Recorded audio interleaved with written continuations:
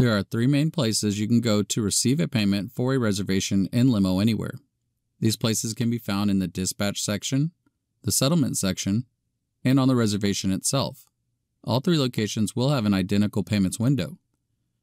I'll quickly show you how to access the payment screen in these places, and then we'll jump into how to receive a payment and also how to void and credit transactions.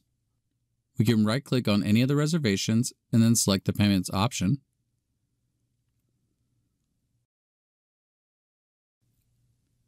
The second place is located at the top right of an open reservation. Last, in the settlement section, there's a payment button to the right of each reservation.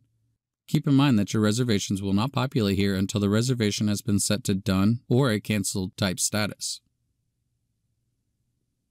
Now let's go over how to receive a credit card payment. If the credit card information was captured at the time of the booking, all we will need to do is select the Authorize and Capture button and then submit the payment. When refunding money back to your client's card that you charged in Limo Anywhere, it's important to remember that voids and credits are not the same. When doing credits or voids, you will need to know what time your processing company batches out your transactions that were submitted for the day. The reason for this is because the void option is only to be used on a transaction that has not been batched out by your processing company. For example, my processor batches out at 9 p.m. each day. If the transaction was taken today and it's not 9 p.m. yet, I would use the void button. If it is after 9 p.m., I would use the credit button. Now to do a credit or a void, I would need to select the transaction.